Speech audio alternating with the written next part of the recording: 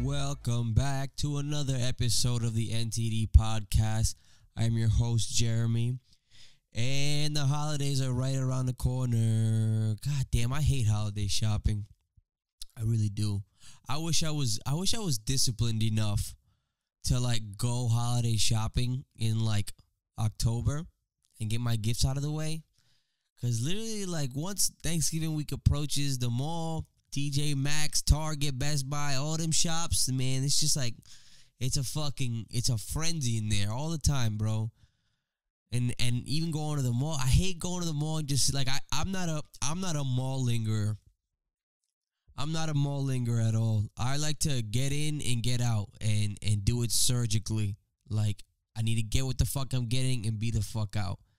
I always, without fail, always see somebody I know, and 9.99 out of 10 times it's someone I don't care to see. So, yeah, it's always just like, I'm always just hoping I'm lucky enough in those situations where we don't make contact, like I can be out. But, yeah, and it happened again. I went to the mall on Monday to grab some stuff. Perfect time to go. My job gave me that extra day off after that Sunday, after Thanksgiving weekend, and I was like, you know what? I was going to go to the mall on, when was I going to go to the mall? I was going to go to the mall on Saturday. No, I was going to go to the mall on Wednesday before Thanksgiving, and then I had to do stuff for my mom to get ready for Thanksgiving Day, so I was like, there's no fucking way I'm going Friday or Saturday or Sunday, and I was like, you know what? I'm going to go Monday at noon. No one's going to be there. I mean, there's gonna be people there, don't get me wrong, but, you know, work just kicked back up again after a long weekend, 12 o'clock. It should be empty the mall, and it was for the most part, but there that was. Saw somebody from high school, all the way from fucking high school. I actually spotted them. It's funny, I spotted them from kind of deep in Macy's, and it sounded like him and his girl were arguing, and I was just like, oop, I did another take, and I just made sure I just left Macy's and came back a little bit later. So, yeah, and it was funny. It's the brother of a friend that, a good friend that I've had throughout the years. But I was like, I was not in the mood to say hi. But other than that, how's everything going, my loyal listeners? Thank you for tuning in. Some of the stuff I've been up to is one of them, just fucking dreading holiday shopping and Secret Santa. I've been rewatching the shit out of I mean, I like Secret Santa. Don't get me wrong either. But like, that's just another gift to get. You know what I'm saying? Like, tú sabes, no hay cuarto para eso, ya. Estoy harto de Navidad, pero imagínate.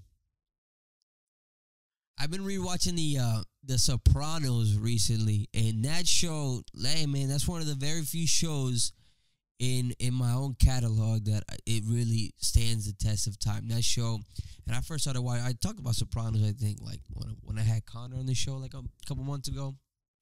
Great fucking show, yo, like.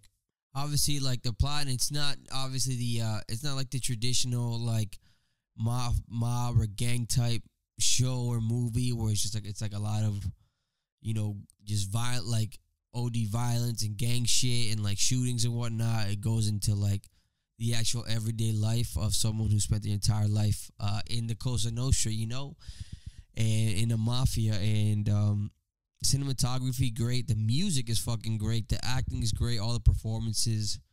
That's just an all-around solid fucking show.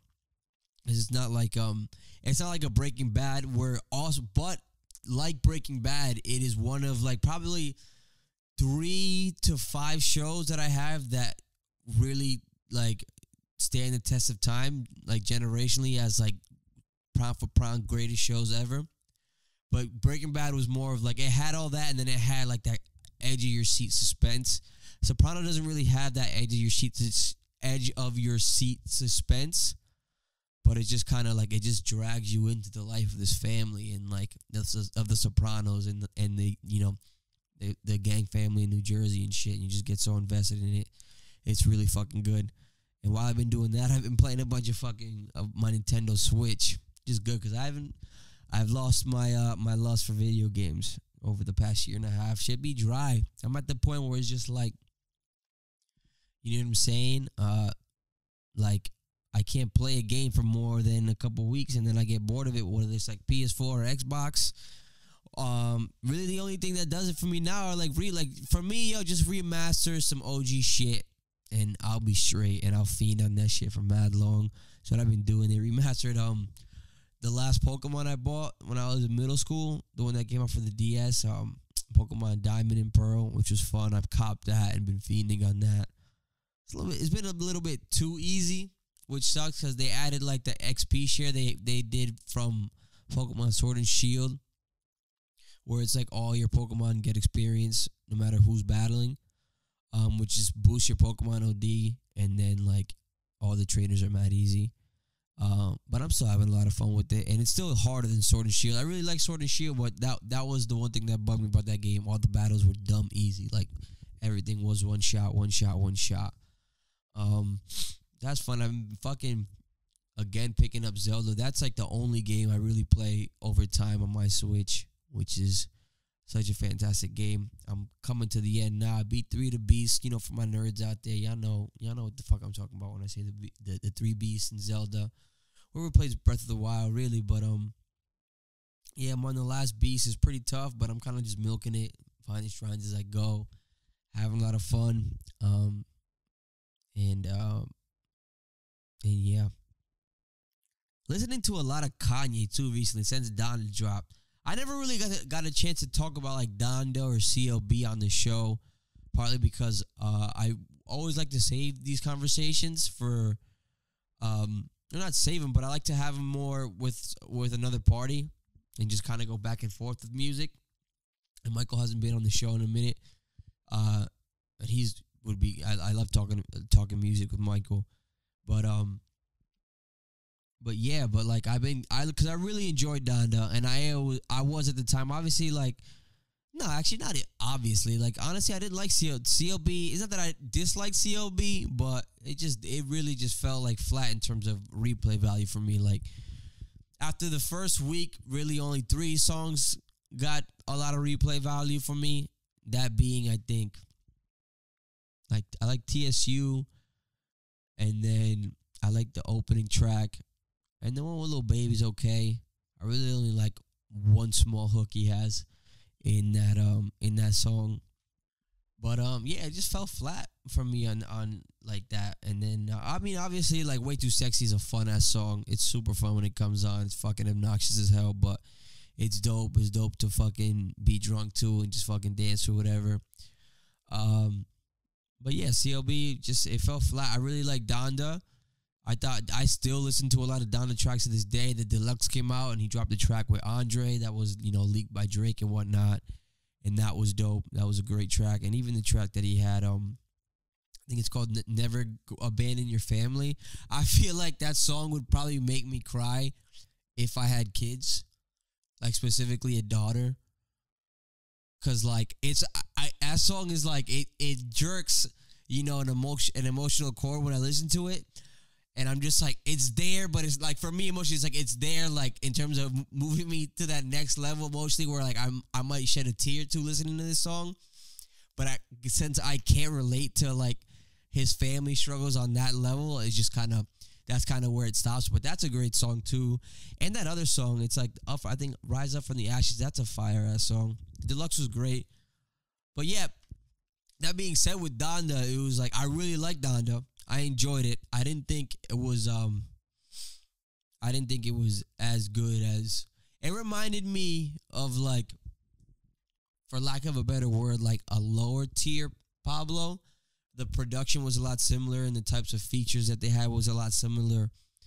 But I thought I liked Pablo better, a lot better. I think Pablo might be my favorite Kanye album, to be honest. I know a lot of people might disagree with me, especially the older heads. I don't care. I thought Pablo was the fucking, I thought Pablo, and I've been listening to Pablo too. I've been going back to a lot of his albums. I definitely think Pablo's the best. To this day! And, yeah, I think the only reason why, like, I kind of double take when I say that, because literally, and it's probably, like, one of my favorite songs on the track, but the Father Stretch My Hand song on Pablo, with the the bleached asshole line, that almost kills, like, it kills almost the vibe because obviously he hasn't been like the lyricist he was since like Graduation, or even like in Dark Fantasy. I would say up to Graduation, because that's what people like really was listening to. Obviously, he's always been a crazy producer, but like in terms of his lyrics, that's when people thought he was in his prime. But like that's probably the only thing that stands out to me with Pablo. But like, yo, he gave us like so much. I feel like he elevated his sound, in a lot of ways. And he gave us the old shit like with Real Friends and with the song 30 Hours, I think. I don't know, one of those, and 30 Hours, and the other one that was with Kendrick he had on that, where he gave us that old school Kanye. He gave us a fucking house track, which was a dope ass track. I wish Kanye would give us more like house music, because I think he would kill it. Been listening to Dark Fantasy again. People say like, and that shit just came out too. I think I saw it, where that was the best or most influential album of the 2010s. And I don't even think I think that album is overrated. And I mainly say that because I really enjoy Soul Paul. I think they're all great. You know what it was? What makes it overrated for me are the singles he dropped for it. I think All of the Lights is like, that song has a lot of utility in the sense that it has like, it's a good pop song for the radio, and like that shit'll get you amped up for maybe like a workout. It's probably good to play at like a sporting event, like in an arena. And my cousin said this too. He said like, that's arena music, and like you ever heard it in an arena, and I haven't. But I think just as a single in general, I thought it was pretty average. Same with Power. I thought Power was pretty average. I think those were the two like big singles that he dropped with that album. Oh no, and then Monster. Monster was dope. Monster is actually fucking dope. But I also almost outplayed Monster for myself. So like I don't really go back to it on replay value. But when I listen to like that beat is fire. Nicki's verse on it is obviously like one of her best verses ever, if not her best verse ever. But I really like my favorites are So Appalled, Devil in a New Dress, and I like Runaway. Just say the few. And all those songs on that album, I realized, because I've been listening to it recently, are like at least 5.5, 6 minutes long. And which is dope that he can make basically a whole album like that. And like I'll listen to those songs front to back. Like that album is fire, but it's not the fucking best. Chris Rock had the nerve to say it's better than Thriller. And Thriller doesn't resonate with me on that level, but just as a statement, I thought that was egregious. Like, I thought that was egregious. Pipe down, bitch. Pipe down. Yeah, pipe down, Chris Rock. No, but yeah. Yeezus, I've been listening to some of the songs on Yeezus again. Like, I've been listening to mad. The only thing I haven't really gone back to is his first 3 albums, which I probably will eventually, but, yeah. Mad Kanye. And speaking of Kanye, fucking... Yo, shout out to Pete Davidson. I'm doing an early shout out to Pete Davidson, who is a true testament to the fact that you can laugh a shorty's panties off. Like, your boy is out here dating Kim K. Probably Kanye's sick right now, bro. Kanye's dropping prayers on Instagram about his family. You know, I know y'all heard the deluxe tracks on Donda, even just the regular songs on Donda, yo. Like, yo, he really wants God on his side. He needs it back. But yo, shout out Pete Davidson, because man, he does it yet again. He's been with who? Like Ariana Grande, and I want to say Selena Gomez, but I could be wrong. But he's had bad girlfriends in his fucking on his resume, yo. Like, he's really like, he's a true testament to you can laugh a girl's panties off, yo. No. So shout out to you, my guy. I'm gonna shake your hand. I want to shake his hand. I want to shake your hand, bro. I want your juju to rub off on me, bro. I need it. I need that shit. But no, yeah, it's fucking hilarious. And just, I'm playing around. It's funny because right now, like, all her other sisters have boyfriends who look the exact same. Like, I know fucking Travis Barker's dating one of the Kardashians, and MGK is dating one of the fake Kardashians, and Megan Fox, I think, because she's been with them a lot. I say Chloe, or Chloe's the tall one, the OJ's daughter, allegedly. She probably got some tall, skinny white boy tatted up white boy as a boyfriend too. It's just like it's probably so cute for the fucking media, and it's funny because I watched Kanye's Drink Champs interview, which was a fucking gem, by the way. He had magic, like I fucking loved it. I think when he said that he don't fuck with her publicist, I think that's what he's talking about. Because, that image is cute for the Instagrams and the Twitters and the TMZs. And, she's rebooting Keeping Up with the Kardashians. That they all have, like, the same type boyfriend. It's a great story. And I could see that being, like, one of those fucking Hollywood fucking setup relationships or whatever. But, we'll see. We'll see. Dio es grande y Dio...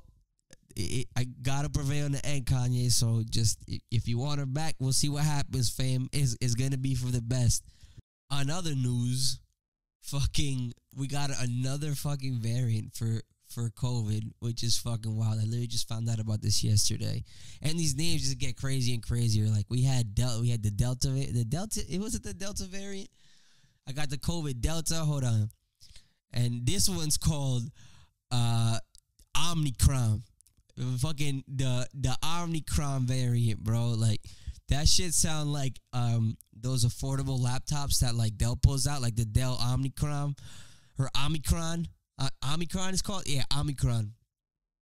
Yeah, boy, COVID's marketing team is wild. they got a crazy marketing team over there in the COVID camp, because you know what I'm saying. It's we got another one, so.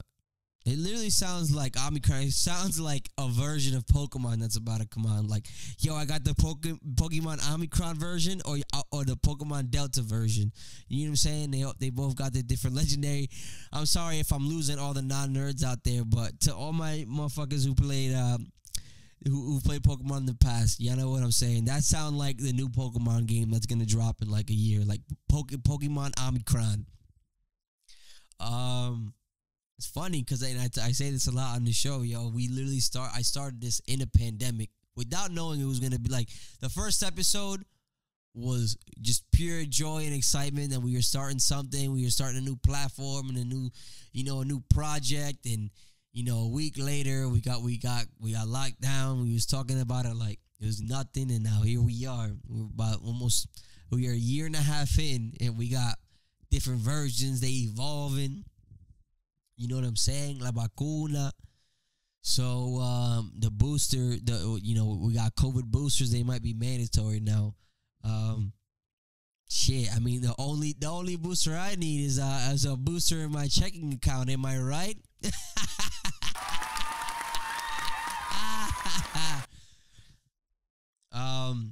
But yeah, but I mean, Joe Biden, he came out. He said it wasn't nothing serious. Man, who's the president? Byron. Yeah, Joe Biden said it's scary, but it's not. We're not locking down yet. So Joe Biden. Man, who's the president? Byron. He's out here and he's just trying to calm us down a little bit, saying it's not that serious. I read somewhere, and by read somewhere I was reading, but the article was too long and I was at work, so I had to put it down. But Joe Biden's like, I think his immigration and his asylum legislation or policy is like just as bad, if not worse than Trump's sort of anti-immigration and like refugee and asylum thing. Fun fact of the day. Man, who's the president? Byron. That's right. Joe Byron, son. I mean, that whole thing and I remember those pictures came out like a few months ago where that border patrol was like fucking wrangling like I think Haitian immigrants or Haitian refugees that were seeking asylum. It was pretty fucked up photos, and yeah, so on the Joe Biden's watch, and it's funny how we niggas had a whole party. My parents had we had a whole party, and we got drunk to the election results when they came a week late. Niggas, I got calls like the Red Sox won the World Series in 04. Like it was fucking wild, bro. And tú sabes, la cosa no cambia, pero vamos a ver. I mean, I'm gonna shake your hand. I want to shake his hand. Yeah, yo. This shit's wild.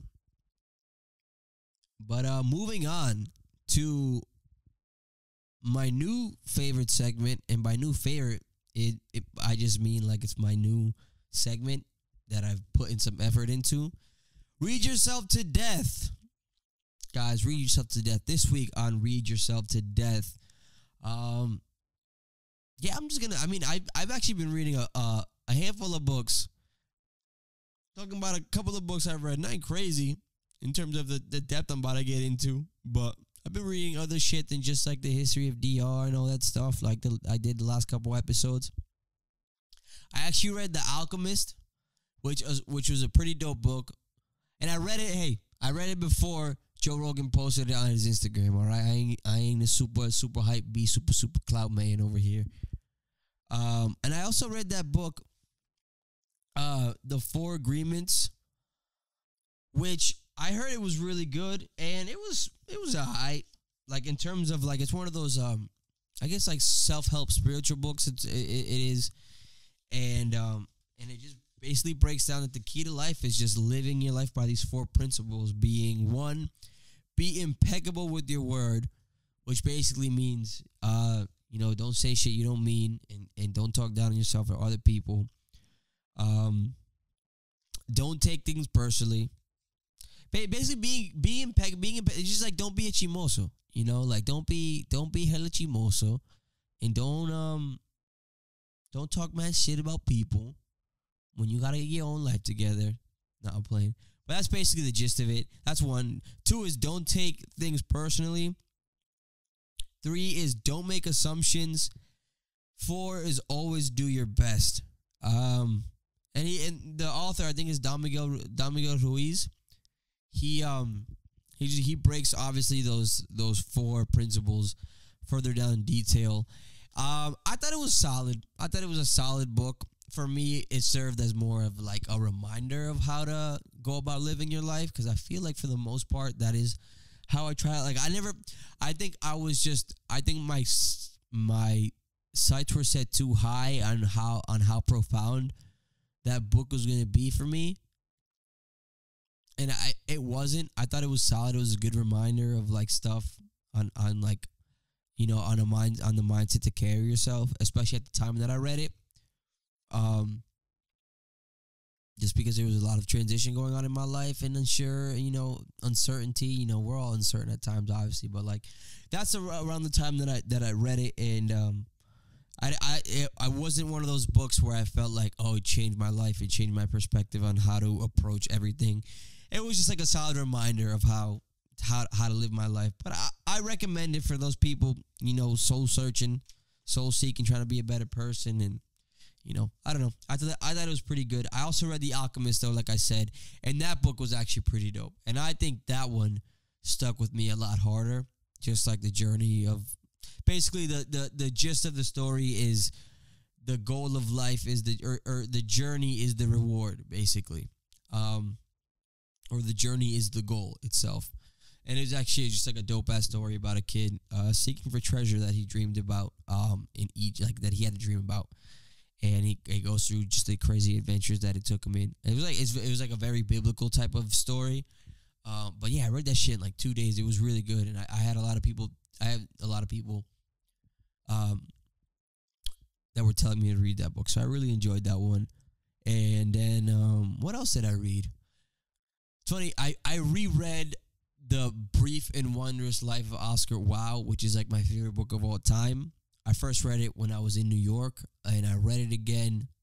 I finished that shit in a week, and that book is way longer because The Alchemist was kind of short. This other one was like 300 pages, and that's a fucking phenomenal book. It takes you through the story. I recommend anybody to read that book, specifically, and more importantly, all my Latino family and friends who listen to the show, or whoever listens to the show that's Latino, Latina, Latinx.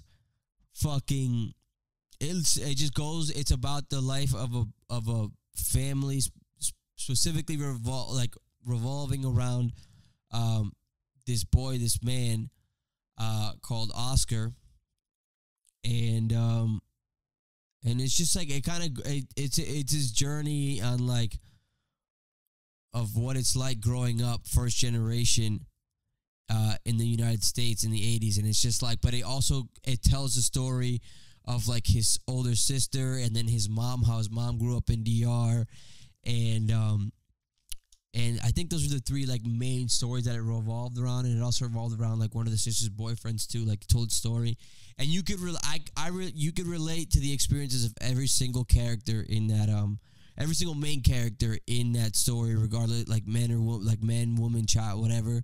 Like I related to like every single part and chapter of that book in terms of like all the stuff that, you know, the characters went through, and just the tale itself. It's funny. Oscar is like this kid who's like, it's just about a kid who's been trying to get pussy his whole life, and I mean I'm not spoiling it for you.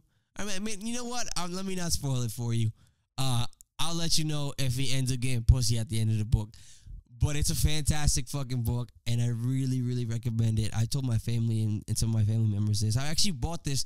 I bought this for my sister. No, I lied. I bought it for myself, but I told my sister to read it and to take it with her to Cali, and she did it, and she left it here. So I said, fuck it. I took it and I read it again. So that's another one.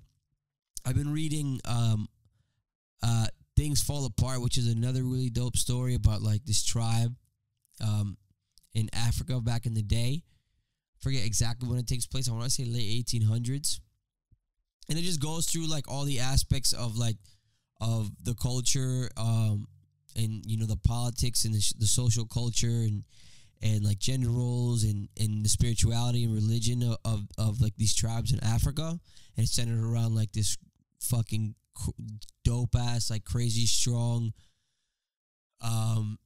like alpha male dude named Okonkwo, and just like the shit that happened, like the shit he goes through in his life, whether it's you know, I won't spoil too much, but that's a dope book. That one's a little bit of a tougher read because it's really more the book. It tells a story, and I'm like 3/4 of the way done, and I know how it not how it ends, but I know the part that I'm leading up to, because it basically the first 3/4 of the book just like depicts life in that part of Africa, and like the day-to-day life of these tribes and these chiefs and these shamans, and how the village, you know, works on a day-to-day basis and whatnot. And then it leads up to the point where white folks come and like basically colonize it. And I'm approaching that part, and I haven't read it in a while, but I want to finish it. That's a dope book. That's actually a really good book too. So that's this week's Read Yourself to Death segment with your boy, Young Chicolo. God damn, yo. I've been still trying to get my hands on a PS5. Y'all like that transition? Yeah, but I've been trying to get my hands on a fucking PS5. And it's just like, it's really like we're a year and a half in, and we still can't. This is still like very unattainable right now without having to spend like $1,200. Oh my god, $1,200. Yeah, shit's kind of booty. But I also know, like I said earlier in this episode, like I 100% will buy a PS5 if I can get access to it, like at retail price. But like that shit will, unless they just make some dope ass remasters, like it'll more likely than not fucking just sit there and collect dust in my living room. But damn, yo, yeah, it's wild. Like I can't believe the hypebeast culture really fucking invaded the gaming industry and just the gaming culture, which is fucking wild. Yeah. So I'm gonna start wrapping this up. I just wanted to keep this one short and sweet. I mean, all the ones by myself are more or less short and sweet. But yeah. Good news of the week. I kind of got good news of the week, y'all. It's more of like kind of like not even uplifting, but it's just like I guess like good, like a good for you story. Like, good for you, bro. Nice job. This guy, a Massachusetts dude who he had open heart surgery, and he was recovering from open heart surgery. A friend of this guy's name is Alexander McLeish, whatever the fuck. And in like a get well card he got from his friend, they gave him a couple scratch off tickets, and the motherfucker won like $1 million off that scratch off ticket. And So yeah, like good for you, bro. Have at it, bro. Just, do what you want with it. Do whatever makes you happy, because this Omicron variant's probably about to take over. So just fucking, have fun with that money while you still can, cause but yeah, yo, Dios grande, tú sabes, Dios es grande. Yeah, man. So that's my good news of the week. It's like cool, I guess. Just like this guy, he seems like a nice guy. I'm looking at his picture right now. He looks like he used to be a LARPer, but like he hurt his shoulder really bad, and it still clicks, and it just doesn't move the same. So like he just kind of stopped. He more just kind of runs like behind the scene. But he looks like a cool dude. I'm gonna shake your hand. I want to shake his hand. Yeah, maybe shaking his hand. Maybe I can get some of that juju off of him, and maybe I can get some of that money coming my way. Maybe the universe will throw some of that money my way. I don't know. But this just, this has been another episode of the NTD podcast. Thank you for tuning in. And if you made it this far, thank you for tuning in. And until next time, dirtbags, holla.